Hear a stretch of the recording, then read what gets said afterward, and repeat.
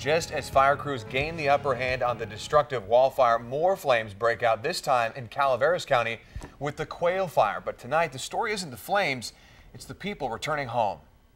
I had a new stove in there.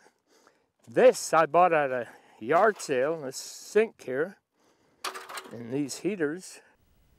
This is what some people are coming home to, rubble. What you just saw was one man going through what was once his house, and sadly that's what many are returning home to tonight after flames scorched more than 6,000 acres. Thanks for being with us at 10. I'm Ty Steele. And I'm Sincere Tonsel. Nikki Lorenzo has the night off. 41 homes were destroyed in the fire, and as we mentioned, it's not the only area where crews are battling flames. Fox 40 has team coverage for you of both fires. We'll get to Dennis Shanahan in Calaveras County in just a moment, but first we head out to Butte County where we found Fox 40's Doug Johnson. And Doug, some people returning to find their homes were just wiped out. Unfortunately, too many homes wiped out. The official count in Sincere is 41 homes destroyed, 3 more damaged. A lot of people on Friday, when they were told to evacuate, had only minutes to grab what they wanted to get out of there. And unfortunately, while some were lucky, some lost everything. The fire actually started up on the ridge, way up on the ridge up there. Franz Longworth says when he left his home on Crestview Drive Friday, it didn't look good.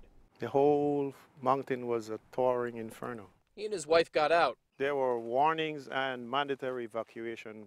While evacuated and worried about their home, he kept telling his wife and himself this. If it's gone, God is great. If it is there, God is greater. When he went past the roadblocks at noon today, relief. His house was still standing. There's no heat damage or anything to the tank. Although his property is completely charred from the underbrush, with black grass right up to his back steps, it appears the fire burned around his house and garage. I don't have the words to explain it. It's just what it is.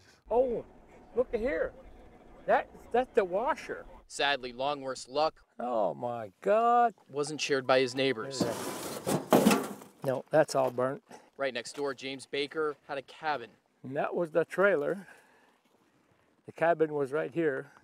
All of it gone. Just one of 41 homes the wildfire claimed. I mean, it must have jumped in plumes, you know. He says nothing is salvageable. Most items he hardly recognizes. This is my new stove. There's nothing left of that. Since this is a summer home, Baker says he likely won't rebuild. All that hard work gone with the wind. However, Longsworth says he's paying it forward to his neighbors, offering them a free place to stay if they do want to return. The few of us who have a remaining property, it is for us to share and to help those who are less fortunate.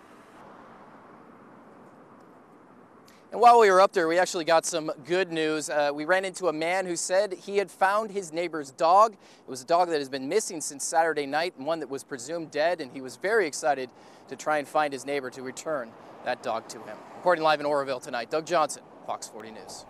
Thank you so much, Doug. Something good to hold on to after all that devastation.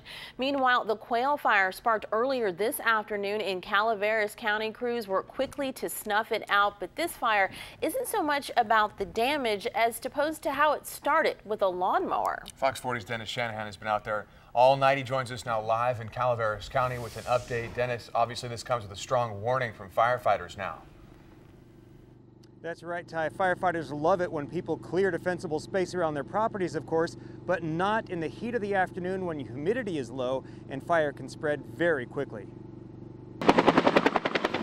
Another dry summer day in the Sierra foothills. Temperatures in the mid-90s, humidity in the teens, and all it took was a spark from a lawnmower to send flames raging through this Valley Springs neighborhood off Quail Oaks Road. Cars are burned, property is destroyed. An outdoor wooden staircase still burned hours after the fire raged. Dozens of homes were in the fire's path. They were all threatened at one point. Scary, very scary, because this house was built by my husband. When the flames burned right up to her family's home, Josie Stamos thought she might lose everything. Very close. Everything, that is, except her faith. I know that God works all things for good. I thank the Lord first of all, and I thank all the firemen.